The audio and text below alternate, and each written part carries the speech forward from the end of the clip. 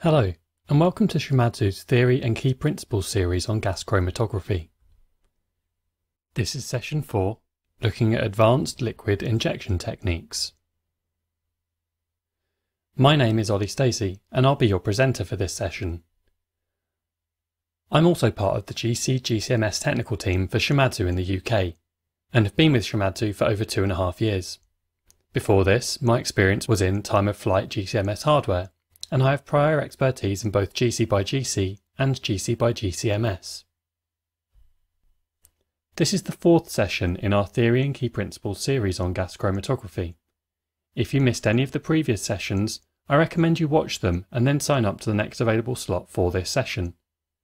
All previous sessions are available on demand and can be accessed on our website. Please do also continue to join us over the coming weeks, where we'll be further developing our knowledge and understanding of GC. In the coming weeks, we'll be expanding our GC knowledge by looking at alternatives to liquid injection before focusing on the opposite end of the instrument, the detector. We'll then look at how we process the data our detector produces before moving on to maintenance and troubleshooting tips and tricks. As I mentioned at the start, today we'll be focusing on advanced GC inlets, those that aren't quite as common as the splitless inlet, but are required for specific situations and applications. Now you're all experts on the splitless inlet, we'll look at when this isn't suitable and what the alternatives are. Specifically, we'll look at the Programmable Temperature Vaporisation Inlet, or PTV for short. We'll also look at the on-column inlet, or cool-on-column inlet, depending on instrument vendor. Finally, we'll take a look at the multi-mode inlets, which, as their name suggests, can perform multiple injection techniques from a single device.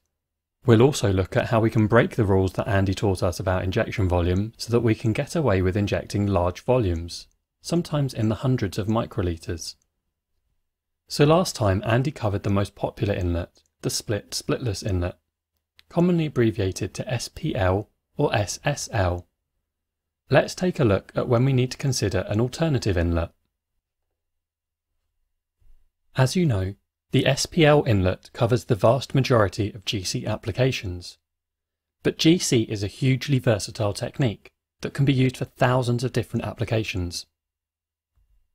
And, unfortunately, the SPL doesn't offer a one-size-fits-all solution. There are 5 main reasons when using an SPL isn't suitable. These are samples containing thermally labile compounds or compounds with a very wide boiling point range, standardized methods such as ASTM, DIN, EN and ISO that dictate a specific hardware setup or demand a specific performance, samples with a very high matrix, and of course if our sample isn't a liquid at all. In this session, we'll cover the first 4 of these in more detail, and then in the next session, we'll look at how we can introduce non-liquid samples to the GC. Let's start with thermally labile compounds. This is probably one of the most common reasons why an SPL isn't suitable, and why we need to look for alternatives. As we know, to operate effectively, a splitless inlet needs to vaporize all components within the sample. Standard analytical methods usually use an inlet temperature of around 250 degrees in order to do this. For some compounds, this temperature is high enough to cause them to undergo thermal degradation. That is, when they transform into different compounds under high temperatures. It's therefore no longer possible to analyse the compounds in their original state, because they end up forming different products inside the instrument. The obvious option would simply be to reduce the inlet temperature. But this has problems as it results in not all components being effectively vaporized. This would leave behind less volatile species, affecting the results and building up contamination in the liner. One application where thermally labile compounds are a common issue is in pesticide screening. This is performed on a wide range of samples such as water, crops and foodstuffs to ensure consumer and environmental safety. Many of the pesticides that are screened readily undergo thermal degradation under standard analytical conditions. One example of a thermally labile pesticide is Folpet, which you can see on the screen. when injected into the GC, the temperatures cleave the nitrogen-sulfur bond, forming phthalimide. The major issue here is that phthalimide is often one of the target compounds that is being analysed, so the results would display a lower concentration of folpet and a higher concentration of phthalimide than were actually in the sample. So how can we reliably analyse these troublesome compounds? Well, the main way to do this is by using a different type of GC inlet. The SPL inlet is used isothermally, whereby the temperature stays the same throughout the analysis. The solution to our dilemma is to use a GC inlet that has a temperature that can be adjusted during the analysis. This technique is known as Programmable Temperature Vaporisation. Yes, it's a bit of a mouthful, so you'll almost always hear it referred to as PTV. So what's the difference compared to the SPL? Well, we need to be able to heat it in a controllable manner, which means we need to change the design to reduce the thermal mass of the inlet body. This is what a PTV looks like on the inside. It has a much slimmer body than the SPL, which allows it to heat from one temperature to another in a very controlled way, with a uniform temperature across the entire unit. However, the slim body means the liner also has to go on a bit of a diet and slim down. In fact, the liner loses about 80% of its volume, reducing it to under 100 microliters. Apart from that, all the other physical parts are exactly the same. We still have the purge and split line, just like on an SPL, and they often use the same style septor and column connections to simplify maintenance. The key difference with the PTV inlet is that the injection is performed when the inlet is cold, by which I mean the inlet temperature is below the boiling point of the solvent. Typical starting temperatures are around 40 to 50 degrees. By doing this, our liquid sample remains a liquid after injection. After the injection is complete, the inlet heats up at a specified rate, up to a maximum of around 250 degrees Celsius per minute on most PTVs. Most can also use a series of different temperature ramps and plateaus to suit the analysis. Let's take a look in a bit more detail at what's going on inside. To make it clear what's going on, I've got a green liquid. In the real world, if it's not a clear liquid, you should probably refrain from injecting it in your GC. The sample is first injected into the plug of glass wool inside the liner, whilst the inlet is cold. This should be at a temperature that is low enough to prevent instant vaporization of the solvent. As the inlet begins to heat up, the volatile solvent, in blue, begins to evaporate from the glass wool, mix with the carrier gas, and travel onto the head of the column. The thermally labile analyte in our sample, denoted in yellow, remains as a liquid on the wall. The analyte then starts to vaporize as the inlet temperature reaches the compound's boiling point. As it vaporizes, the analyte's vapor is mixed with the carrier gas and, again, travels onto the column. This ensures that the compound has left the inlet before the temperature reaches the analyte's thermal decomposition point. As the inlet reaches its final temperature, any remaining compounds continue to vaporize and transfer onto the column, to ensure there's not a build-up of contamination in the inlet. Once all the components are transferred onto the column, the inlet can begin to cool down, ready for the next analysis. It's worth noting that modern PTV systems have a cooling fan to increase the cooling rate back to the initial starting temperature. This significantly improves the time taken to analyse each sample, enabling more samples to be tested every day. In terms of operation, a PTV is very similar to an SPL. A PTV has both split and purge flows and can be operated in either split or splitless mode. Exactly the same principles apply that Andy covered in the last session. The only way that it differs in operation is that the method will contain additional parameters for the temperature program. In an SPL method, there is a single inlet temperature, whereas the PTV has a program table, just like the oven. You might also find that there are some additional settings for the fan, such as what temperature it switches on at. It's also possible for the inlet to be cooled below room temperature using either a liquid cryogen, such as CO2 or nitrogen, or using a Peltier cooler. These are not particularly common and most applications don't warrant them, but it's worth knowing that they exist. With a PTV, the temperature program is usually designed to transfer the analytes to the column in as narrow a band as possible to ensure sharp peaks. There is obviously a consideration to ensure the rate is not too high that labile compounds aren't able to transfer to the column before the inlet reaches their decomposition temperature. So there might be a fast ramp to vaporize the volatile components efficiently, and then a hold to ensure the labile compounds have time to transfer to the column. That is often followed by a second ramp to a higher temperature to ensure the full sample is vaporized before the inlet cools ready for the next injection. So now we've covered thermally labile components, and why an SPL isn't suitable, and how a PTV can be used to solve the problems associated with sampling these compounds. Let's now take a look at samples with a wide boiling point range. This is the second most common reason why an SPL isn't suitable. GCs are used very widely in the analysis of crude oil, where there can be compounds with an effective carbon number of anywhere between 4 or 5 right up to 60 and beyond. That corresponds to a boiling point range from 30 degrees to well beyond 650 degrees, all within a single sample.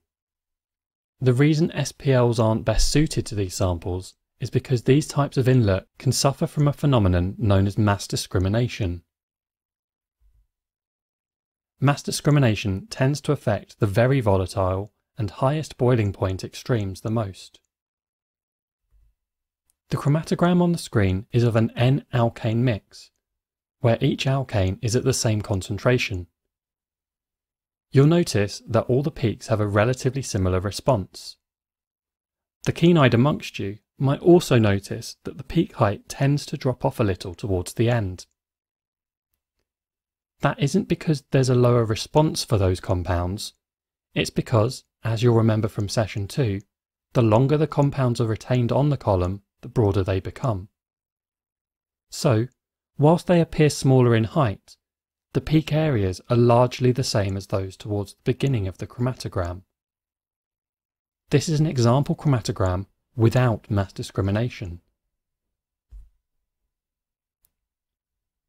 If we now look at the bottom chromatogram, the height and area significantly reduces for the front few compounds and the back 30% of the chromatogram. We've injected the same sample, but this time we're seeing the impacts of mass discrimination. Mass discrimination is typically calculated by dividing the area of a high boiling component by the area of a compound in the middle of the range, when both are injected at the same concentration.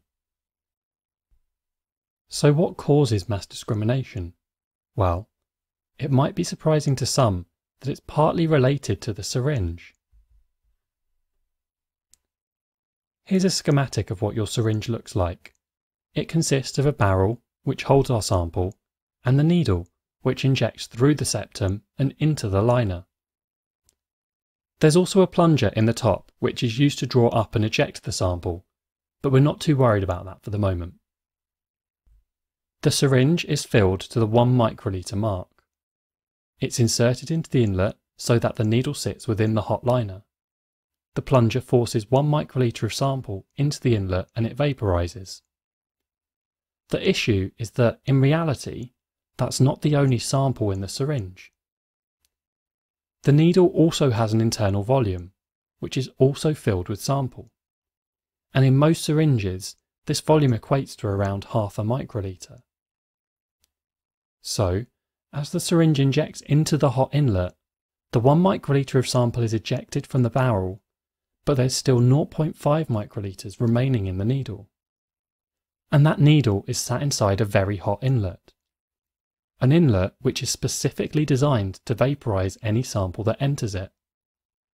This means that the sample within the needle rapidly starts to heat up, causing some of the sample to vaporize. As it does so, it expands out of the needle and into the liner. In essence, we've not injected 1 microliter. We've injected 1 microliter plus a portion of the volume inside the needle, totaling somewhere between 1 and 1.5 microliters. Now, this wouldn't be too big a problem, except for the fact that the needle and its contents tend not to reside in the inlet for a very long time. Most injections occur in under a second.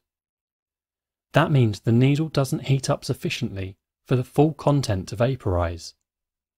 The very volatile components evaporate rapidly, but the high boilers don't reach their boiling point during the injection process. So what we end up with is the equivalent of around 1.5 microliters of very volatile components injected, but only 1 microliter of the high boiling compounds, and somewhere in the middle for the compounds in between. So that explains the losses we see at the back end, but we can also see some slight losses on the front too. The most obvious reason for losing volatile components is from the sample evaporation during preparation, or from the vial before the sample is analysed. Fortunately, modern GC systems have advanced significantly in the past 5 to 10 years, considerably reducing the effects of mass discrimination. Autosamplers can now perform injections in fractions of a second to reduce the additional evaporation of volatiles from the needle. Flow controllers often have processors built directly on the controller to increase response time to fluctuations, and both inlet and liner design have been improved. Despite all of this, they're not perfect, so there is still a requirement for alternative techniques, such as PTV, to eliminate mass discrimination entirely. Unfortunately, most standard methods are not based on the latest technology. Many of these standardized methods are deep-rooted in the quality of products such as fuels and engine oils.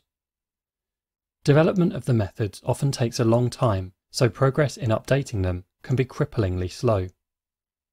They therefore tend to be based on older technologies, such as packed columns, or don't take into account the advancements of more modern systems.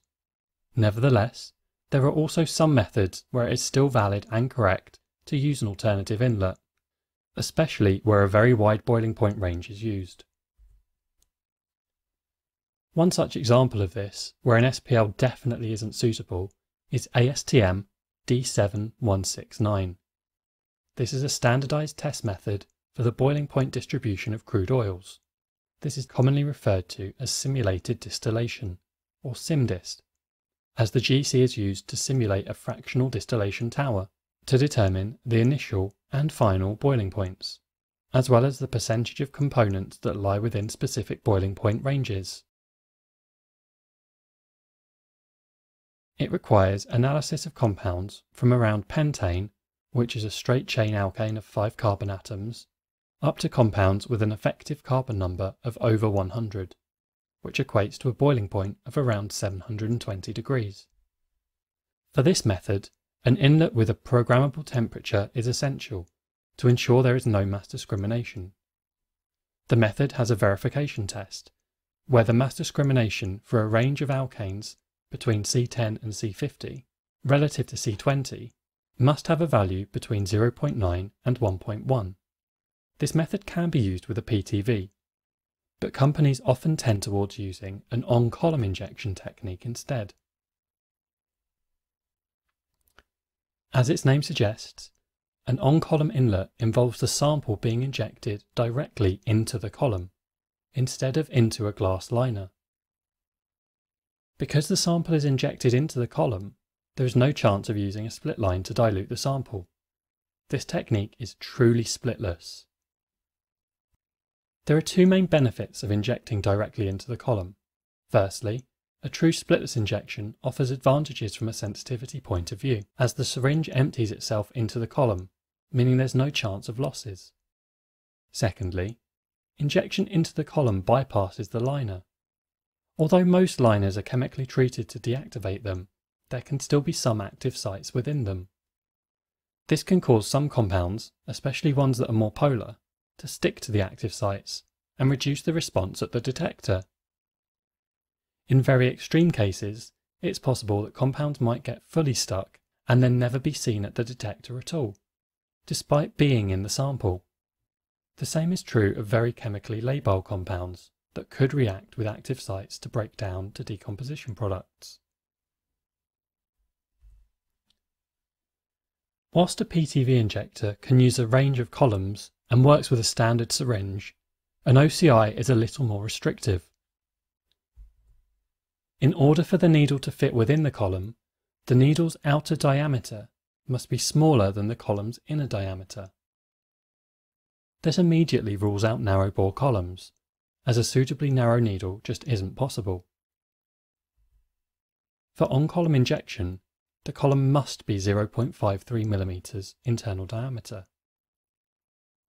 This does make sense given the sample cannot be split, so the column must be able to handle a potentially high sample concentration. However, on-column injectors are also used for trace analysis, when narrower bore columns are more common. This makes a 0.53 mm ID column limiting, especially when we consider that most analytical methods are based on narrow ID columns, such as the trusty 0.25 mm. It's also not usually possible to use 0.53 mm ID columns with vacuum detectors like mass spec. So in these situations we use a two-column setup. The first is the 0.53 mm ID column we need for the on-column injection process, but we use a fused silica shell that has no stationary phase on the inside. These are commonly referred to as retention gaps, restrictors, or simply fused silica. This is, in effect, our liner, and is commonly a few meters in length. The end of this is installed into a connector, which joins this retention gap to our analytical column. These connections are commonly called unions.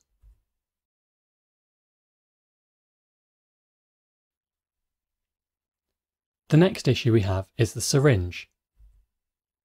Normal syringes are 23 gauge, with a needle outer diameter of 0.67 mm. This is clearly larger than 0.53 mm inner diameter of the column, so it's not possible to use them. Instead, we have to use a 0.47 mm OD needle, or 26 gauge. Unfortunately, these 26 gauge needles tend to be more prone to bending due to their narrowness, so you'll often find that syringes used with on-column injectors are a hybrid of the two. These are known as tapered needles, where the top, which doesn't go into the column, is 23 gauge, and the bottom, which needs to fit inside the column, is 26 gauge. For an on-column inlet, operation is much the same as with the PTV. The only thing to remember is there's no option to split away any sample. The injection mode is splitless, and is sometimes referred to as direct. In terms of the temperature program, think of this inlet as an extension of your GC oven, because it's housing the column in exactly the same way that the oven does. This means it's often applicable to use the same temperature program for both the inlet and the oven. Some methods specify an offset, usually where the inlet temperature is always slightly higher than the oven temperature, to ensure that there are no cold spots before the sample is transferred to the column. So here we have, side by side, our three most common inlets, the SPL, the PTV, and the OCI. Between these three inlets, almost all types of liquid sampling can be performed. And, whilst we could install all of them on a single GC, this can be labour intensive to switch columns from one inlet to another. One of the key features people want more and more from their GC and GCMS systems is flexibility, and the ability to future-proof. The logical solution in your head right now might be to simply use a PTV inlet for everything. Unfortunately, PTVs are only really suitable for cold split or cold splitless injections, Earlier on, I mentioned that a PTV is a much slimmer version of the SPL, reducing the liner volume by around 80%. If we were to perform a standard hot injection, the expansion volume of even the smallest injection would exceed the capacity of the liner. For this reason, PTVs offer very poor reproducibility and robustness for standard hot split and splitless injections. And this is where multi-mode inlets excel. Multi-mode inlets, such as the Optic 4, were designed to offer a single injector that combats the two main issues with the SPL and PTV inlets. By definition, a true multi-mode inlet, or MMI, must be able to do the two following things. It must be able to perform a hot split or splitless injection with high reproducibility and without the limitations of a very low liner volume. And it must also be able to perform cold split or splitless injections with no mass discrimination, effectively combining the SPL and PTV. In fact, most modern MMIs can offer many more sampling techniques than just these. The Optic 4 has a liner volume that is similar to a typical SPL, yet it is able to heat at incredible rates of up to 60 degrees per second. This is achieved by using direct heating technology and allows the inlet to perform a wide range of analytical techniques, including hot split and splitless injections like an SPL, cold split and splitless injections like a PTV, but with a faster heating rate for sharper peak shape. With an adapter, they can also perform direct on-column injections like an OCI can. They can also perform a host of other techniques such as pyrolysis and thermal desorption, which we'll be covering next time. They can also perform in-system derivatization to reduce the preparation time of samples.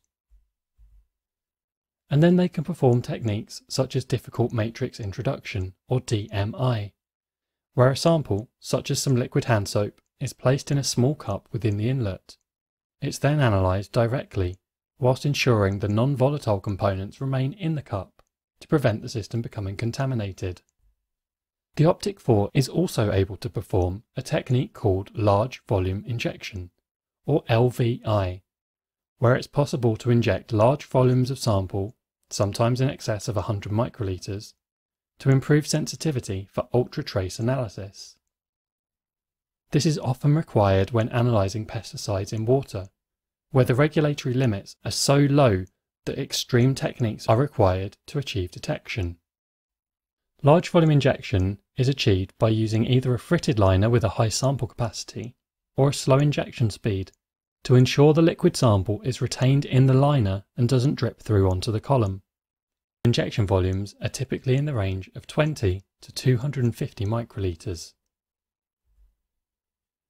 The inlet temperature is kept cool, so the solvent evaporation occurs in a slow, controllable manner to prevent a huge expansion volume.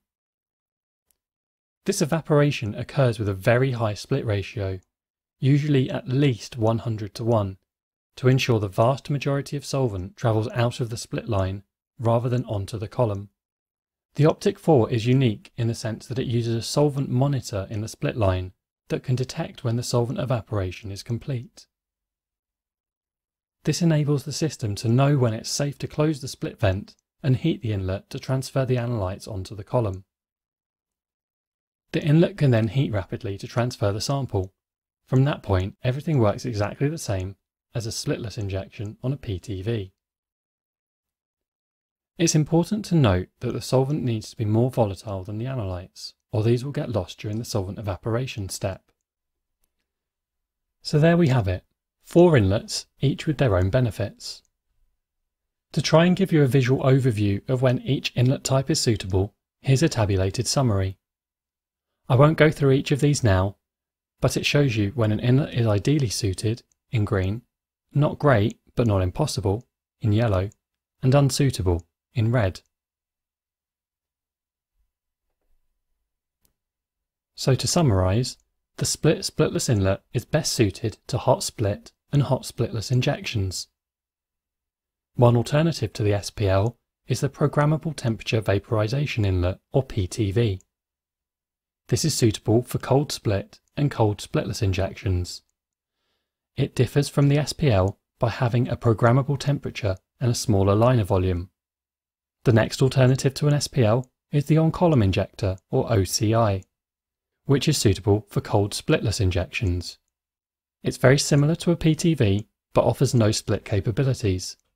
It has specific hardware requirements, needing a 0.53mm ID column or retention gap to be installed into the inlet, and a 26 gauge needle, or tapered needle, for the injection.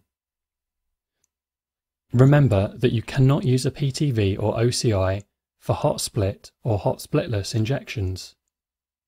Where hot split and splitless and cold split or splitless injections are required, multi-mode inlets can combine the functionality of an SPL and PTV into a single unit. With a small adapter, they can also become an on-column injection unit too. Please do join us next time, where we'll be looking at alternatives to liquid injection.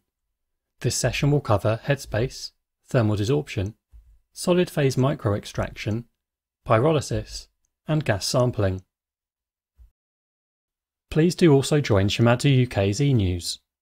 As well as finding out about new webinars and workshops, you'll receive exciting information about the latest analytical technology and application notes. Look out for the link in our follow-up email, or go to the website and click on e-news. If you'd like to get in contact with us and are joining us from the UK, please use the contact details on screen. For those joining from outside the UK, you can find contact details for your local Shimadzu office by visiting Shimadzu's global analytical website. Just go to www.shimadzu.com/AN and click on Contact Search in the top right of the screen. That's all from me for this session.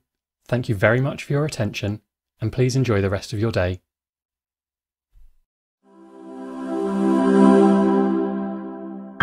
Excellence in science. Shimadzu.